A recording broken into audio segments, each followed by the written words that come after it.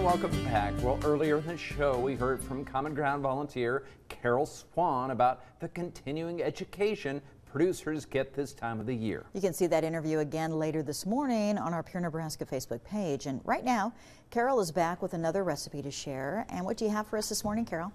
I have a hot broccoli dip. My sister-in-law, Teresa Livers, did this for Christmas, and needless to say, it got eaten up right away. We'll start with butter, and I always use real butter. We saute butter. We saute onions, celery, and you saute these. We'll have to go faster, but we saute these in the butter until they're tender. And then chopped broccoli. And I left the broccoli in a bag because I'm not very good at grocery shopping, but I did find this chopped broccoli in a bag, and you throw the bag and everything in the microwave and cook it. And I thought, oh, how cool is that? Yeah, perfect. That's pretty fun. So you just saute until they're tender. Add some garlic. I prefer the little jar of garlic. Some cayenne pepper. That's entirely optional on the cayenne pepper if you want that or not. And you stir and stir until it gets tender. Then you can add a can of cream of mushroom soup, kind of the staple for everything.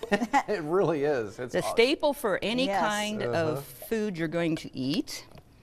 Then we have, it says Velveeta Mexican cheese, but there are jars of kind of the queso cheese that you can use.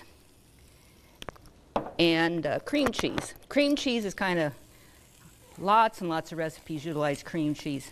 And it's so good. Everywhere from desserts to cheese dips to you name it, cream cheeses can be in it. And as you stir and melt and stir and melt, and it makes just a delicious, super delicious. And then as I was cooking this at home, I thought, you could use this, add another bag of broccoli. You could use this for the basis of a chicken casserole or a beef broccoli type casserole too, which I'm not a very creative cook, but I thought, well, that would work. Huh. And then if you want to add almonds, I am adding slivered almonds at the end there. And then I have some little crackers and little pieces of gourmet bread that you can put it on too to serve. And it keeps, you do all this and then you can put it in your little chafing dish and serve at a party.